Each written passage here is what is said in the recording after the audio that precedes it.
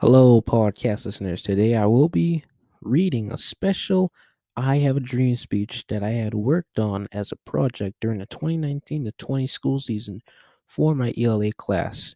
I hope you enjoyed this, and let's move on to the next segment. Happy Martin Luther King Day.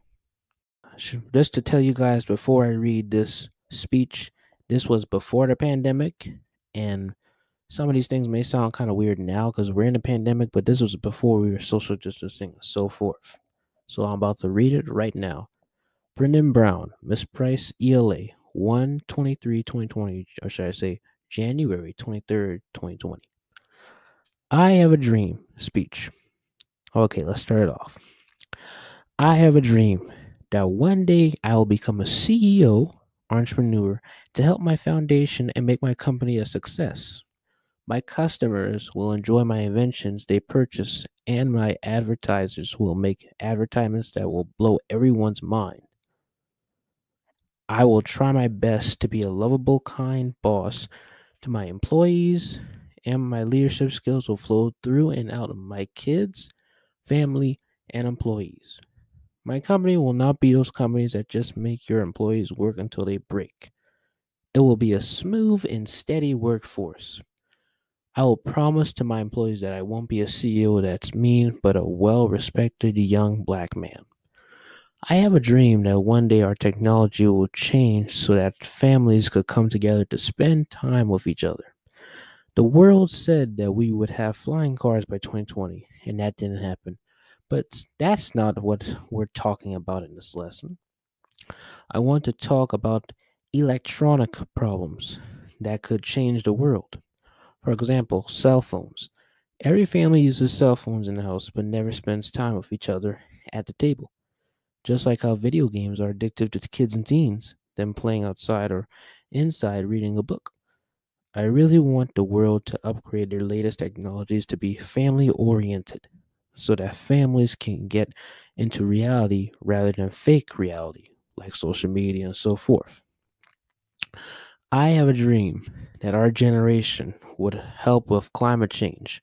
We as humans need to stop chopping down trees because we are taking away our oxygen. We don't need a lot of houses and apartments in this world. We have enough roofs over our heads, but we need to take care of the homeless. I have a dream for the world to focus more on the homeless than building more houses to make profit. Also, bullying needs to be enforced by teachers, and also cyberbullying needs to be enforced by teachers, principals, and other staff in a school so that disobedient kids could be scared of the idea of consequences for bullying someone or cyberbullying someone. We as humans should never be racist to anyone's religion or race because judging them isn't good for them nor us. Judging people by their race should be illegal, and people who do it will be punished for their crime. I have a dream that the nation will come together and accept each other's cultures and diversity, which is actually happening now. And at the time, when I posted this on my social media account, it was July 6th, 2020 for George Floyd. So yeah, um, that was a really fun poem I made, or should I say speech? Forgive me. I really enjoyed that speech, and that was before I was doing podcasting, of course, because I was in I believe, yeah, beginning 2020, so 2 months before I started my podcast. So yeah, that was pre-podcast me.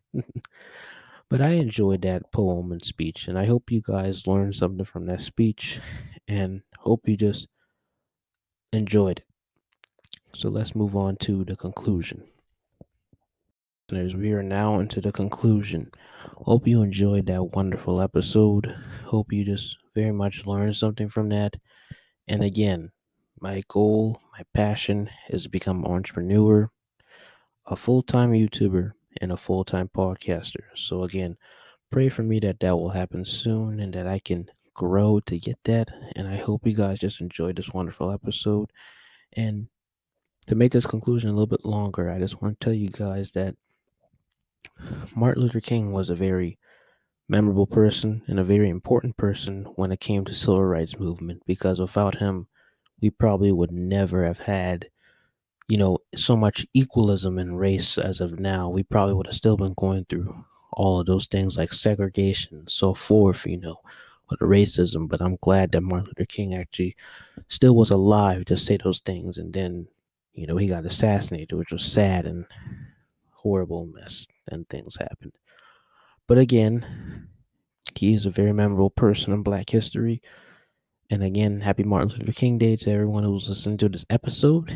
And I hope you guys have a blessed and wonderful day. Alrighty, podcast listeners, goodbye and love all you guys and gals. Have a blessed, wonderful day again.